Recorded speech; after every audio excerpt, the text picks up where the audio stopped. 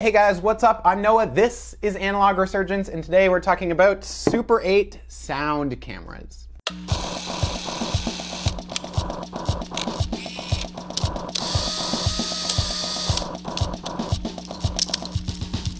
Now, one of the most important things before I kind of delve into this topic to know is that Super 8 sound cameras and sound film is obsolete. But that doesn't mean that the cameras are completely obsolete. It just means that the sound components are. So that's really important to kind of keep in mind if you're hoping to use these kinds of cameras to record sound onto your film, because you can't. So Super 8, of course, is a simple, fun, easy to shoot and use little format, and the cameras are usually not too crazy to kind of get into and play around with, and they record only pictures when you're actually rolling your film through them. That means no talking movies. You're kind of stuck with only focusing on the picture when you're actually recording Super 8 in these cameras. Any sort of sound has to be done separately or afterwards. Super 8 cameras are typically non-sync cameras, which means that they kind of move at an inconsistent frame rate just slightly, which means that it's hard to perfectly sync up audio even if you're recording it on a dedicated second audio recorder. Now, in terms of using like video editing programs, you can kind of adjust the speed of your footage or even your audio and try and kind of play around and sync things up a little bit more. But for the most part, if you're trying to just perfectly sync things up, it gets a little awkward. So sound and Super 8 is not exactly something that works really well together all of the time. Now, Kodak introduced Super 8 as a format in the 1960s when they launched these little cartridges full of film and the cameras that took them. And these are the same cartridges that you can buy today. But just because working with digitally recorded audio and digital transfers of film footage is a little bit awkward now, doesn't mean that in the past there wasn't a way that involved using Super 8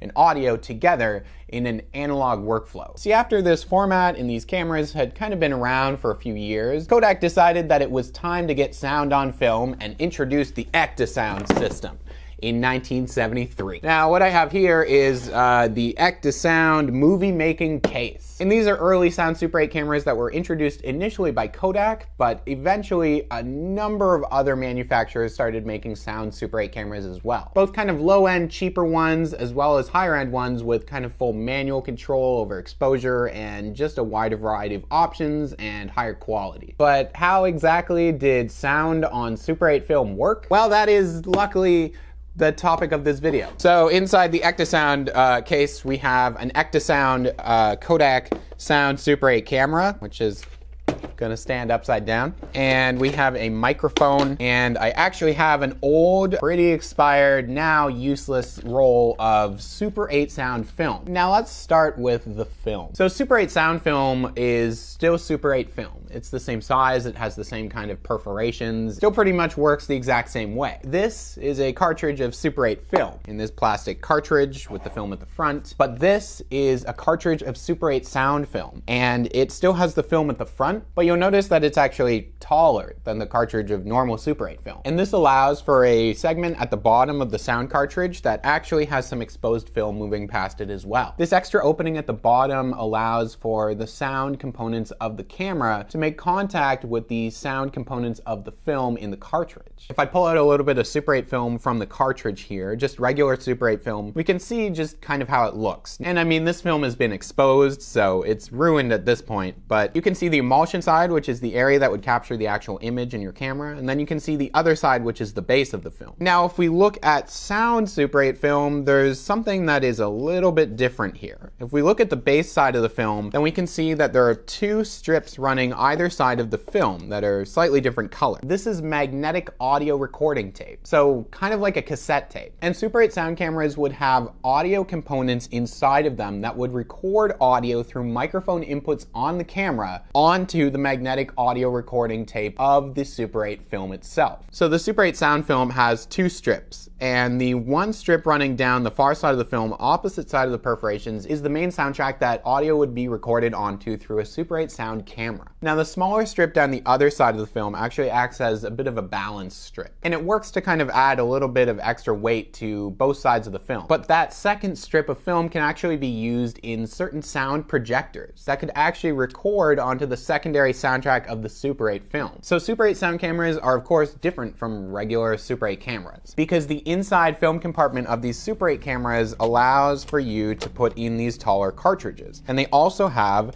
recording heads inside of the film compartment. So this area just at the very bottom of a Super 8 sound camera film compartment is a recording head. And as film runs over it, then it will record onto the magnetic audio soundtrack that's stripped onto one side of the film. It means that you can take these sound cartridges and pop them into sound cameras. And that bottom area will just kind of slot over top of the recording area. So the picture and the audio of the Super 8 sound film stays in sync because it's all happening within the camera. It's being determined by the motor that's moving the audio and the picture at the same time and capturing everything all at once. So this camera actually comes with this microphone. And it's just like a normal little old school microphone that you would usually be able to also get for like old school tape recorders and other pieces of equipment from around that time. It's nothing really special or very like high quality, but you would just be able to plug it into sockets on the side of your sound Super 8 camera. And then as you were recording footage, then you would also be recording audio. So suddenly you were making home movies with actual audio on them. The audio and the picture were all locked together just on that one piece of film inside the cartridge that you were running through your beautiful Ectosound Super 8 camera. Or maybe not necessarily the Ectosound. The Ectosound and a bunch of the other models similar to it are not necessarily the highest quality Super 8 cameras out there. They kind of lack a lot of features like frame rate control or exposure control, but that doesn't mean there weren't actually really high quality sound Super 8 cameras that existed. There were a lot of higher end Super 8 sound cameras out there like NISO models. There were also cameras out there that were released with both sound and non-sound models as well. Things like this Canon 514 XL camera has a 514 normal version and a 514 XLS version, which has audio components on the side. So again, with the Canon camera, just like the Kodak Ectosound, it just fits in like normal over top of those recording audio component heads on the bottom. And this camera actually has mic control levels or auto levels as well, so you can kind of manually control the audio volume of your sound going in. So higher end sound cameras would have had a wider variety of control on them. So in that period of time, Super 8 film was generally all reversal film, which would be shot in cameras, processed by a lab, and then projected back because it was a positive image. So all of this stuff was designed to be used in sound Super 8 projectors, which you could also get in a wide variety as well. It would have a playback and recording head within the projector along the film path, so that as you were watching the film, then it would also be running through a certain section of the projector that would play back the audio as well. It would also have controls on them to control volume and built-in speakers and input control, which meant that a lot of these projectors also allowed you to record audio onto the soundtrack of your film. So you could either record over top of the existing audio that was captured when you shot it in the camera, or as I said before, you could record onto that secondary strip of film and have a secondary audio track playing back on the film as well. Now there are a lot of sound Super 8 projectors out there, and you can get some higher end models, and ones for example like the Elmo ST1200 and the Bauer T502 are projectors that have a wider variety of audio control on them and also are just higher quality projectors. So because of the design of the cartridge, the image is actually captured on the side of the cartridge, and then the sound that you're recording at the same time as that is captured at the bottom of the cartridge. So there is an 18 frame difference between the image that you're capturing and the sound that goes along with it. So the frame on the film and the audio rate beside it on the magnetic soundtrack are not perfectly in sync with each other. The actual audio for the image that you're seeing is further along the film. And that was Super 8 sound film. And it actually existed for several decades. It was introduced in 1973, and sound film was still made up until 1997 when Kodak discontinued it. And why did they discontinue it? Well, they cited environmental regulations that prevented them from being able to use the adhesive that attached the magnetic sound tape onto the film itself. So in terms of getting those larger cartridges with the built-in soundtrack on them, you can't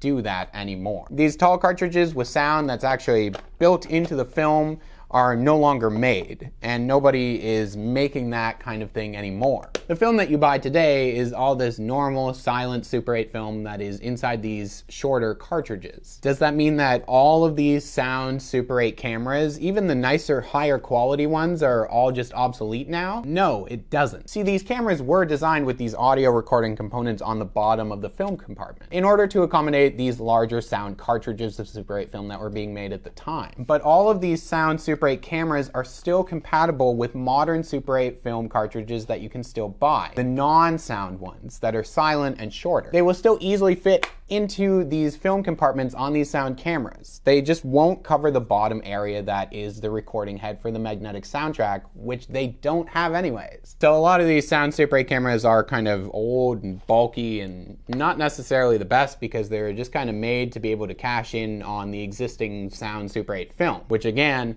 does not exist anymore. So there are a lot of these models that are worth avoiding just because they're cheap cameras. But some of these nicer ones, the higher end ones, the Canon ones, or the Nitso ones, are still perfectly fine, good, usable cameras with the ability to shoot modern Super 8 film stocks that you can still buy today from Kodak. So if you happen to pick up a sound Super 8 camera today and you're trying to figure out if you can use it, the answer is yes. But you can't use it to the full potential that it was designed to be used like 30 or 40 years ago. Sound Super 8 cameras can no longer capture audio onto Super 8 film because it doesn't have that magnetic audio strip on it anymore. But you can still use it for normal Super 8 film. Now, if you're taking some of this even a few steps further and you're actually collecting or buying Super 8 film prints, there are things like select scenes from movies that you can get that have an audio soundtrack on them that you can run through sound projectors and be able to listen to. Now, beyond these old school, now obsolete sound cartridges with the sound built into them, there were some cameras out there that were designed to be used with secondary audio recorders and had special inputs on the camera bodies themselves, which meant that you could record film inside the camera and then audio onto a separate recorder that was attached to the camera and then have it all sync up later on. But that is a topic for another time. Hey, thank you guys so much for watching and checking this out. And if there's stuff that you want to see in the future, whether it's different topics or examples of different film stocks that you guys want to see as well on the channel, then you can comment down below on any of the videos and let me know about stuff that you want to see. There is the Analog Resurgence Patreon in order to kind of help support the channel and allow me to do more of this stuff. And the link is in the description for that, so you guys can head over there and check that out if you want to. And of course, like the videos and subscribe if you want to see more of this stuff in the future, because there is so much more to talk about all the time. And as always, thank you so much for watching, and I'll see you all soon.